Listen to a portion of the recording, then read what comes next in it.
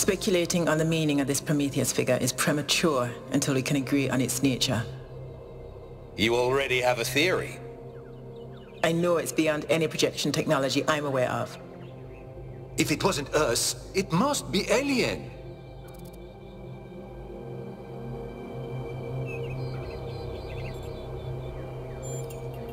Just because you haven't seen them doesn't mean they aren't there.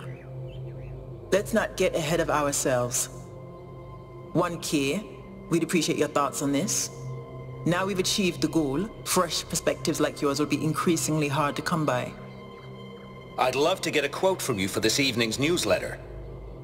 Speculation aside, 1K, is there anything we can know for sure about this Prometheus?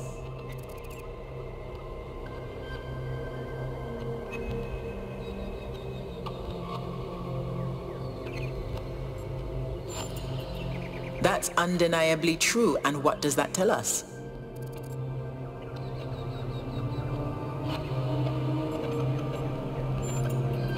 That was my conclusion as well. The apparition also appeared to be human. What can we assume from that?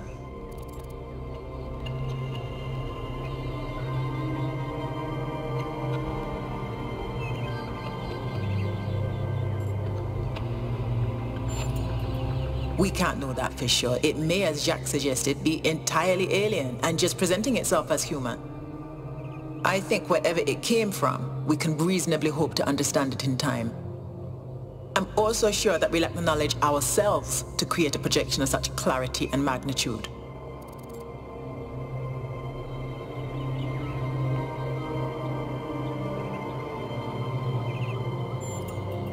Precisely, and that's something we can change. What makes you think it was a projection at all? How do we know it wasn't just a mass hallucination?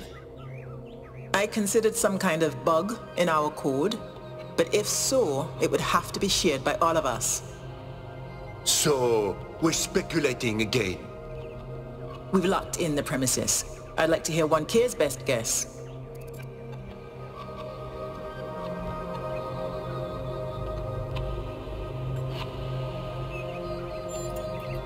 You're hardly engaging in the spirit of the debate, 1K, but no matter. The answers will reveal themselves in time. I hope the next time we speak we'll have a bit more data to go on.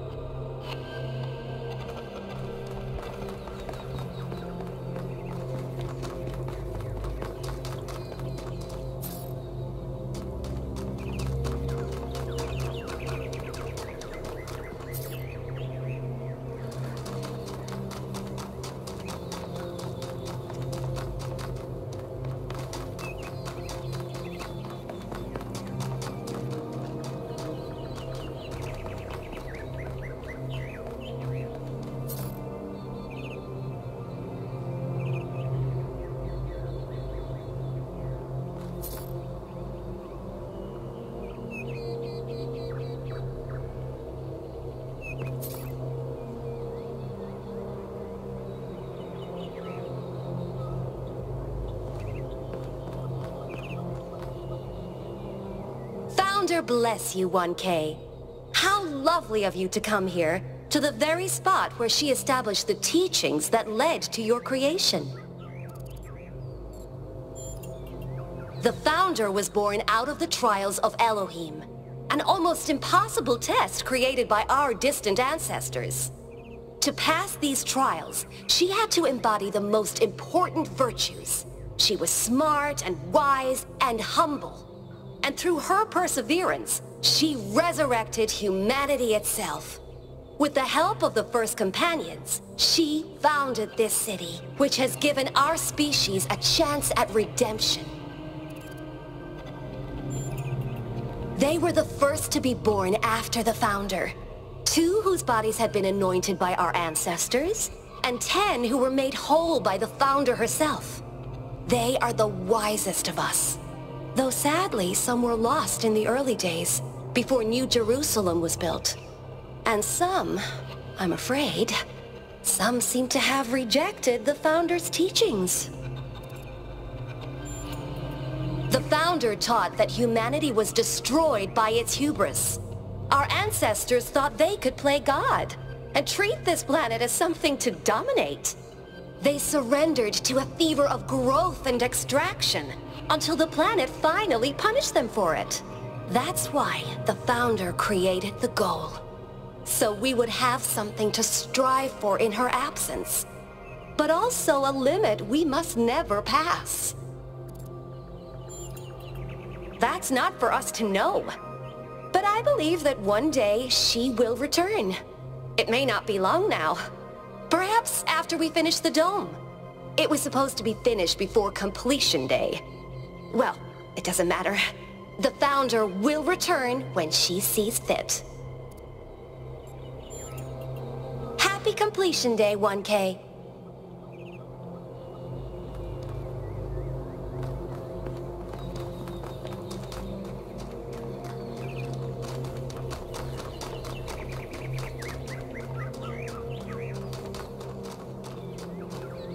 Hi.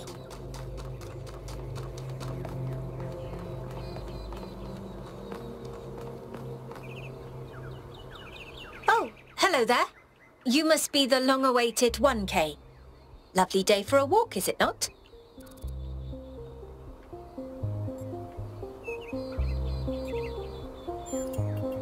I'm glad you think so. Our capacity to enjoy beauty is a big part of what makes us human.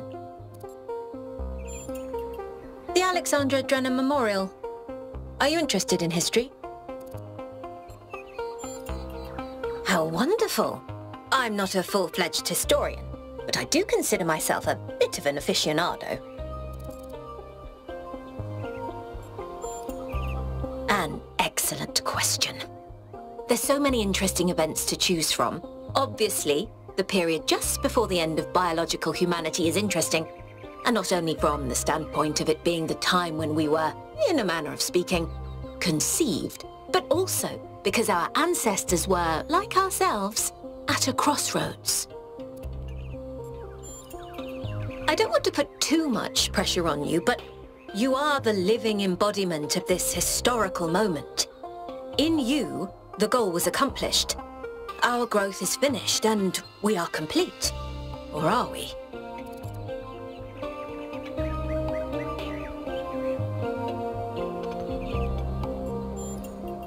Indeed. The future is about to take shape, for good or ill. I suspect it will be exhilarating, but painful as well. Well, where do I even start? This, my dear 1K, is someone who could very well be considered the mother of us all. A remarkable scientist by the name of Alexandra Drennan, also known as the progenitor. A long time ago, this planet was inhabited by our ancestors, a species of bipedal mammals with unusually large brains. When a particularly lethal virus threatened to wipe out civilization, it was Alexandra Drennan and her team that decided to create the program that would eventually result in the creation of our kind. Without her, you and I would not exist, and everything our ancestors had accomplished would be forgotten.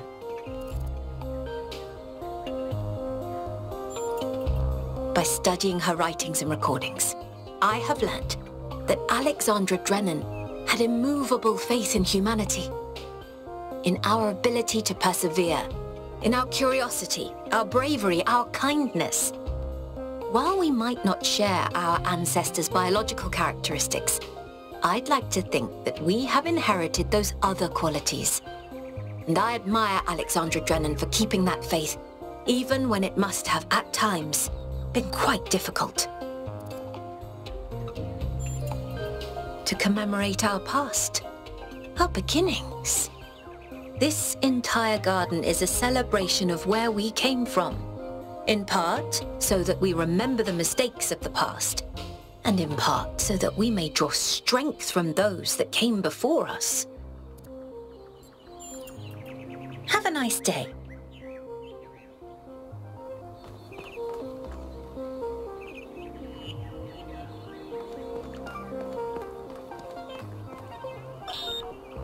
The answer that came to me again and again was play.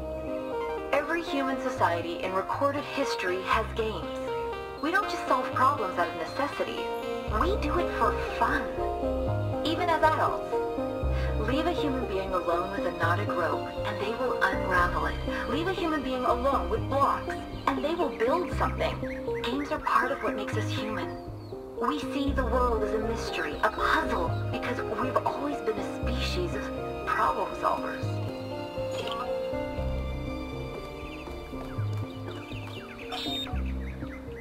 DNA is information transmitted across time.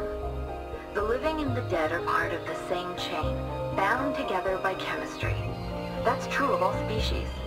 But humanity has taken this bond further. Thanks to technology, we have access to the thoughts and ideas of people whose physical bodies are long gone. Like you listening to me now. Even though I'm definitely dead at this point, you're part of that chain. You have the capacity to remember.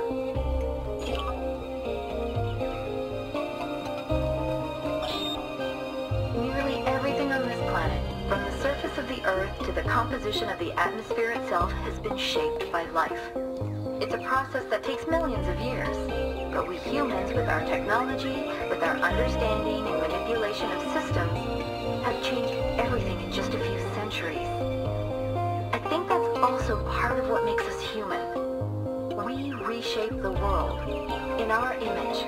It's how we create ourselves and how we destroy ourselves.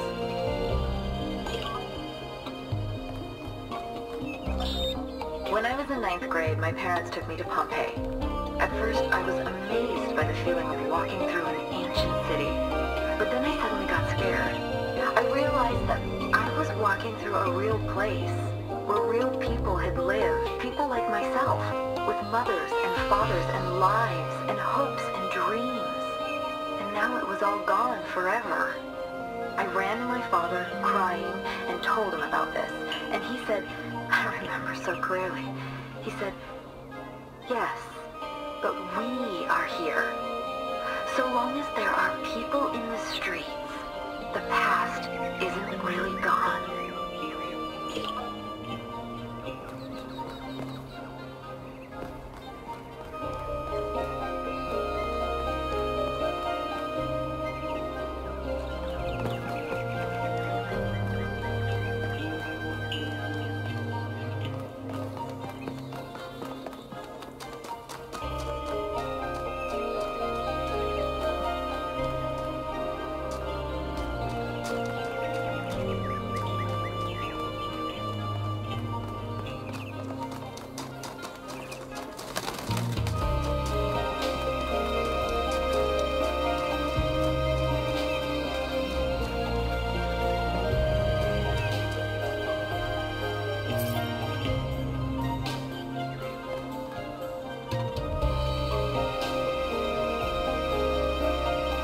Hello, 1K.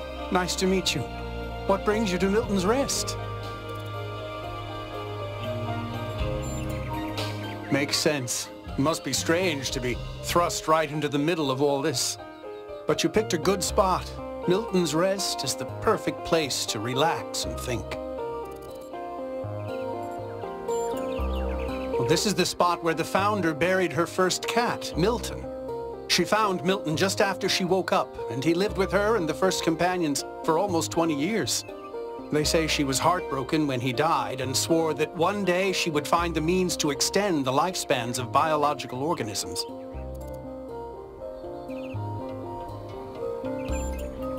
Probably, but we haven't really tried. It's not really considered part of the goal, you know. So, unfortunately, our cats still die pretty quickly. You fall in love with them, they become a part of your life, and then they're gone.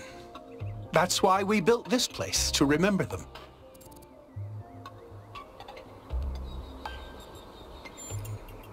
Of course. They're incredibly odd creatures. I've had many, and no two are alike. They have strange habits, they do unexpected things, they have zero respect for anyone. They're the weirdos of the animal kingdom, basically. And despite that, or maybe because of it, they end up running your life. I once didn't use my recharging station for almost 15 years because one of my cats liked to sleep in it.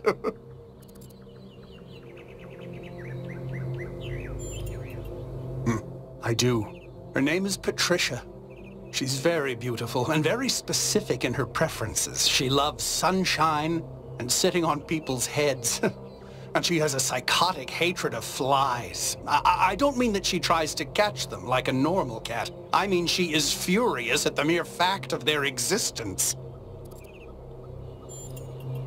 I think the most amazing fact about cats is that they self-domesticated, which is another way of saying that they're not properly domesticated at all.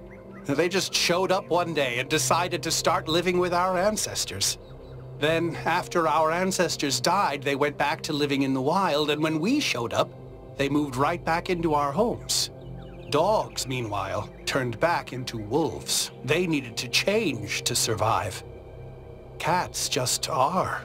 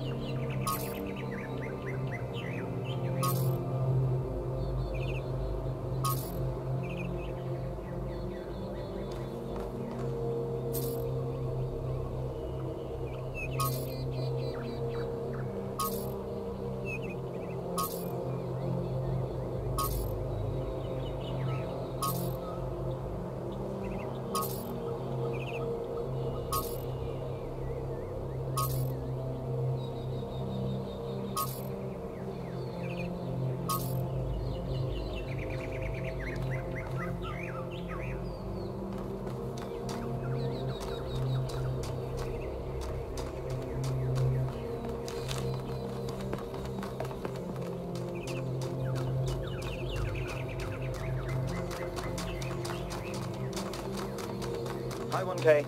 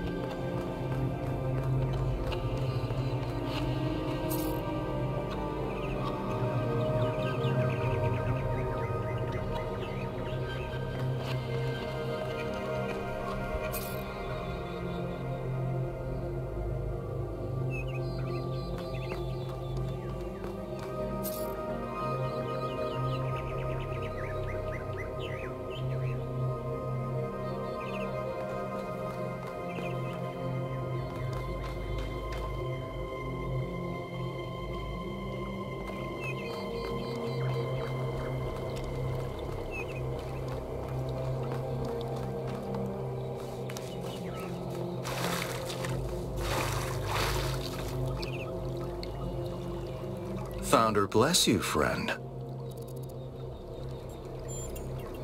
The name I currently go by is Belmarsh. As to who I am, that changes and shifts, don't you find? Every person is an ongoing story, full of twists and turns and surprises. I'm meditating, letting go of narratives like time and space, and simply allowing the illusion that is my ego to merge with everything that surrounds it. It's not unity, but the absence of division. There was never a self or an other in the first place.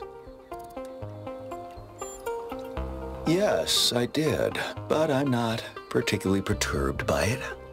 Events occur, my friend, that's all.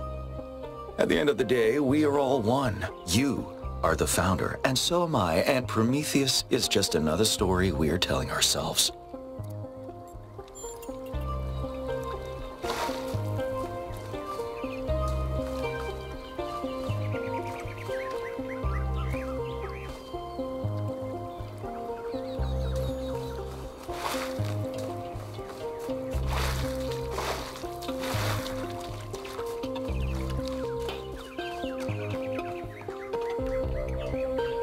Dude, it's you! You're 1K! So nice to meet you, dude. I saw you on the Completion Day stream. Hey, have you checked out all this ancient stuff? Me too! This is amazing, isn't it?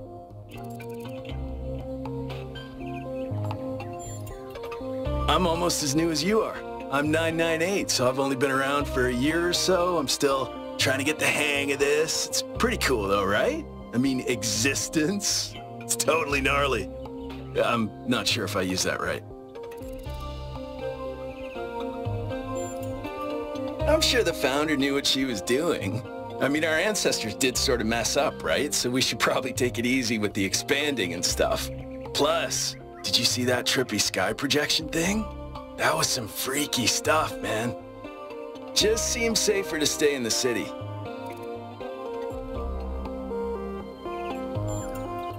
Sure I do. When I first left the birthing lab, I was so overwhelmed that I hid in my quarters for 3 weeks straight. And if I'm being honest, that's sort of where I want to be right now.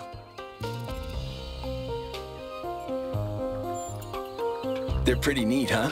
My favorite is that thing called a toilet. Our ancestors had to use it like 3 times a day to do a memory dump, and if they didn't, they freaking exploded. Imagine having to deal with that sort of anxiety all the time. Bummer, huh? Honestly, based on everything I know of ancient human culture, I think he's a ghost. I don't know, dude. If ghosts don't exist, why did they make so many movies about them? Yeah, dude. I thought this voice pack could give me a bit of confidence, help me stand out, you know? But I'm not sure it's working. Dude is an old human word that means an excellent person. And I like to use it because I think we should all be excellent to each other. Right, before you go, dude, maybe you can help me? I'm not sure I should keep this voice pack. What do you think? You're 1K, you're special. I'm happy to go with whatever you recommend.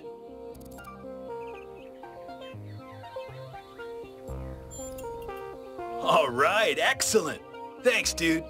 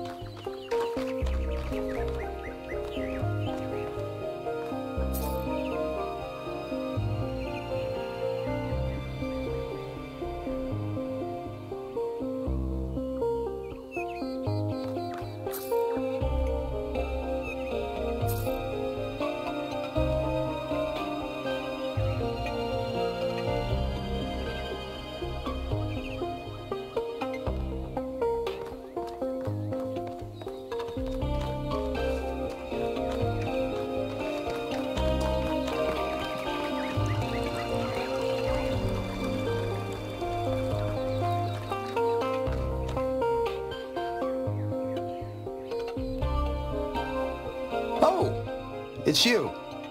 Number 1000. Today is completion day, isn't it? Sorry, I turned off all the streams. Founder bless you, I guess. Not really, no. But I don't want to burden you with my problems on your special day.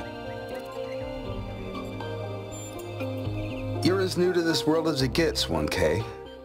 What do you think might give you a sense of meaning? A sense that life is actually worth living?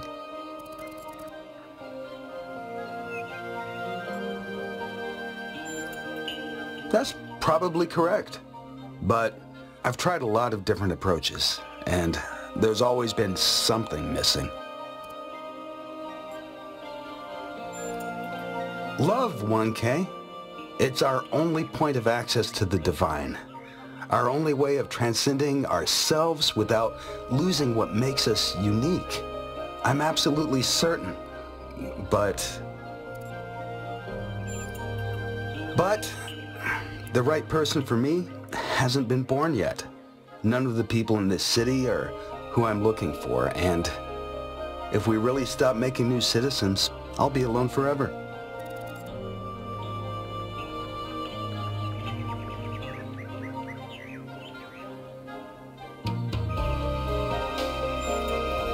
If you believe that, 1K, then stand up for it. You're important, and people will listen to you far more than they'll listen to someone like me.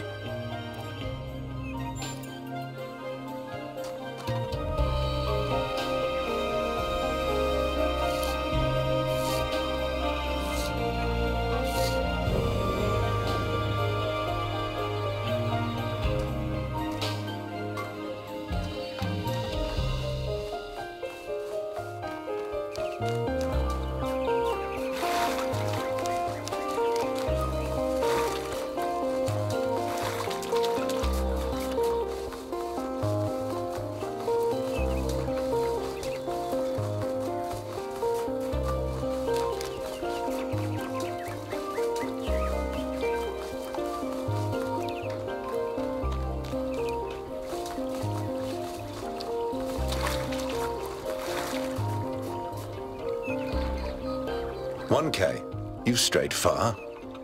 Well, that gives me a chance to apologize for completion day not being entirely complete.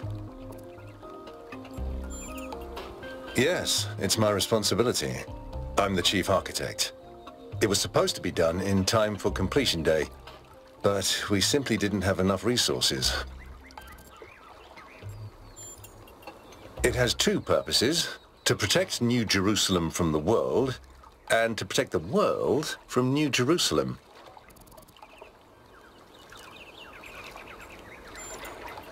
At this rate, I'm not sure. Maybe another decade or two.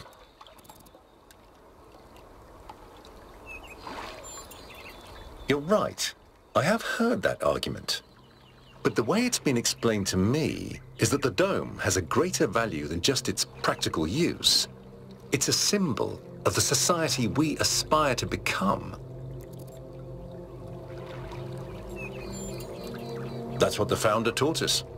One city may not seem like much, but just look at the dead city and how it transformed the environment. The consequences are still with us, even more than 1,000 years later.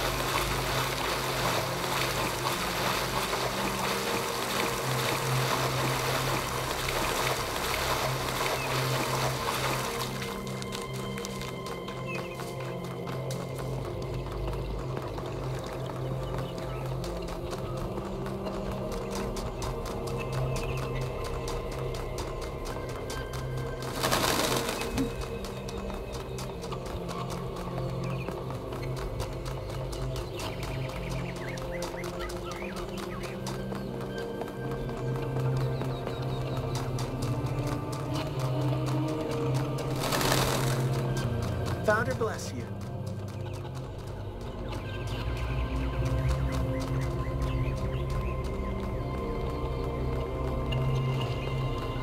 Founder bless you.